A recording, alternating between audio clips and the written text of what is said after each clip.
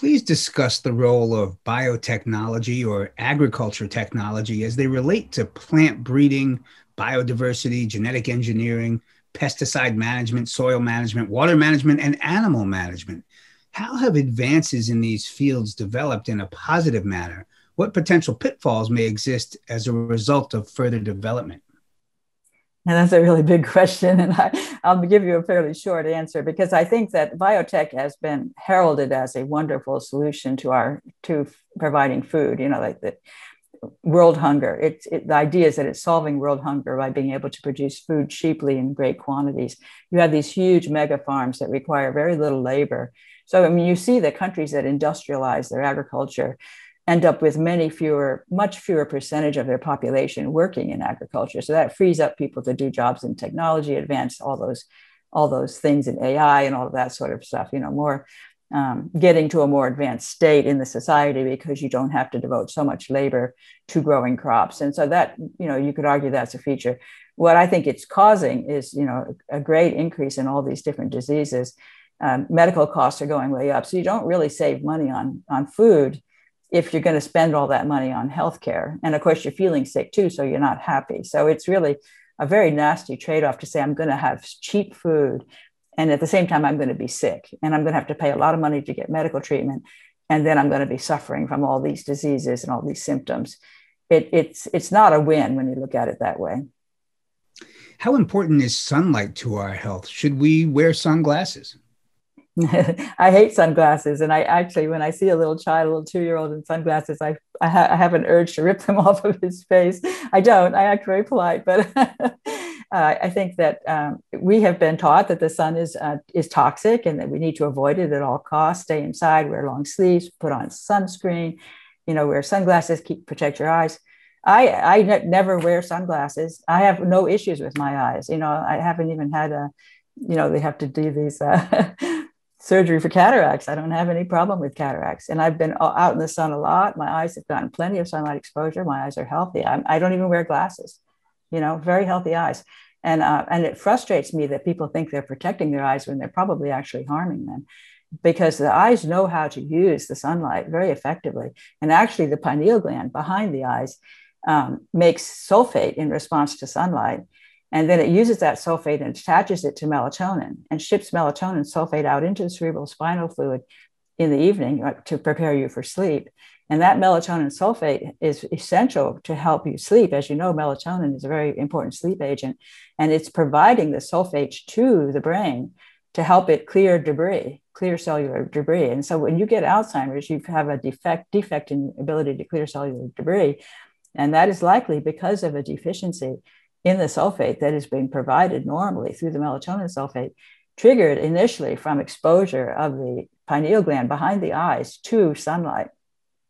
In your book, Toxic Legacy, you present stunning evidence based on countless published peer-reviewed studies that glyphosate plays a major role in skyrocketing rates of chronic diseases, including cancer, gut dysbiosis, non-alcoholic fatty liver disease, autism, infertility, and more. You describe glyphosate's unique mechanism of toxicity that slowly erodes human health over time, as well as its impact on soil, ecosystems, and the nutritional quality of the nation's food supply. Please tell us more about this. Yes, that's a big, big topic. And this is the core topic of my book that will come out in June that I mentioned earlier, Toxic Legacy. My belief is that glyphosate is acting as a glycine analog. Glycine is an amino acid. It's the smallest amino acid, one of the basic coding blocks of coding units of proteins. And glyphosate is a complete glycine molecule. So it is also an amino acid, except that it has extra material stuck onto its nitrogen atom. And that extra material makes it behave biophysically and biochemically very differently from glycine. But it doesn't keep it from fitting into the socket where glycine is supposed to fit in the code, so that it can end up in the proteins where the code says, I want glycine here, because it's a DNA code that codes for the protein sequence, the amino acid sequence in the protein. I mean, the code says, I want glycine. If there's a glyphosate molecule available, it will fit into the slot. It will integrate it into the protein that it's making, and then change the characteristics of that protein. And if this is true, it's absolutely stunning, and it has enormous consequences, and it can explain all these diseases.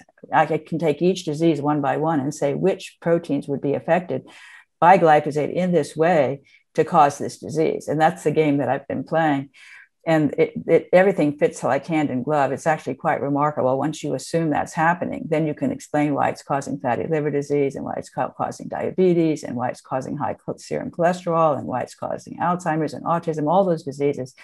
You can find specific proteins that you can predict would be disrupted by glyphosate to cause that disease. And many of these proteins that I'm finding are actually have been shown to be suppressed by glyphosate. Proteins that I would predict it would mess up in this way have been shown experimentally to be suppressed by glyphosate. So the whole thing packages up quite an amazing fashion.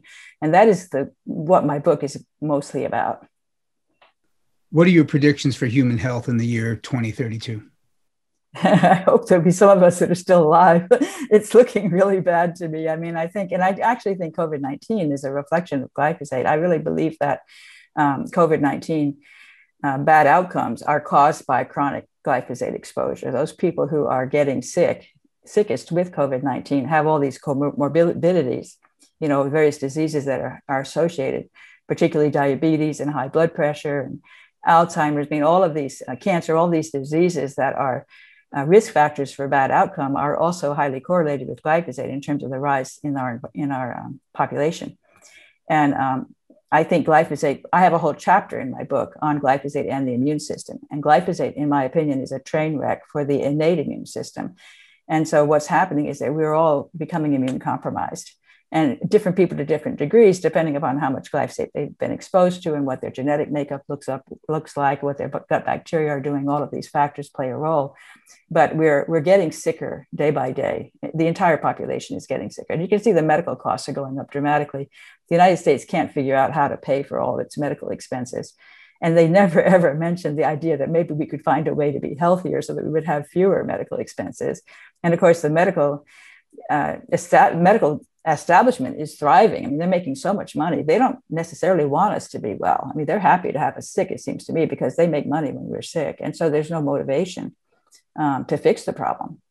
And this really frustrates me, because if we could just get our society to recognize that you just need to do healthy living, it's very simple. Eat organic diet, eat whole foods, get a lot of micronutrients in your diet, and get out in the sunlight. It's very simple, and you'll be well. And people need to get that message, because I think it would make for a much, much better world if we had everybody practicing a lifestyle like that.